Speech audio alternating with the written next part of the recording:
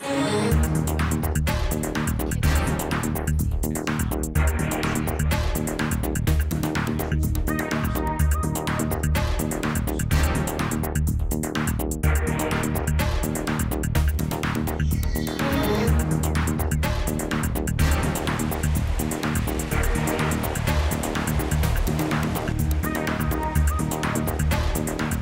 problem that we have with North Korea is a 25-year track record of breaking promises. What's different here is that there's not been good reward given for bad behavior. There's been no upfront deals. There's been no upfront conciliation. There's been no bags of cash. There's been no whatever it might be to bring about what we see.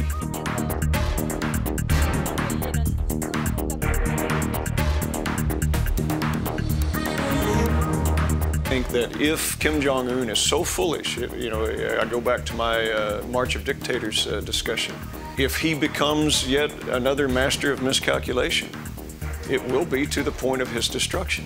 And there will be great human suffering. It will be unfortunate. The South Korean people will prevail, the Chinese will prevail, the United States will prevail, Kim Jong-un will be dead, his regime will be gone.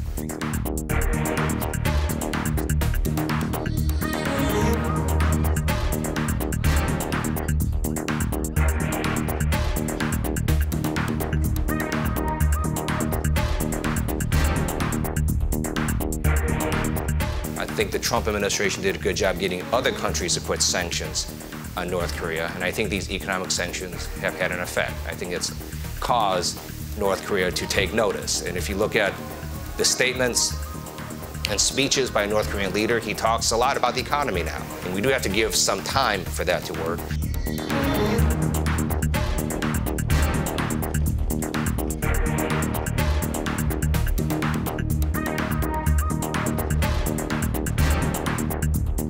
Every year, the U.S. and South Korea are doing all these military exercises against them, right? A lot of these exercises are about how we defend South Korea, but also how we attack North Korea.